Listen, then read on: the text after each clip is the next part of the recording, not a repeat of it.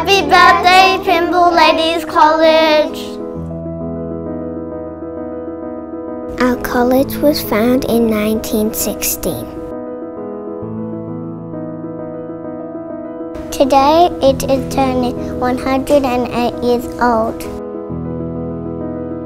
It started with 60 girls. Today we have more than 2,000. And girls, you represent this amazing school that is Pymble Ladies College that has an incredibly rich history. We stand on the shoulders of people who have come before us.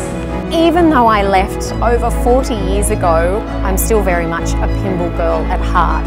I started this year.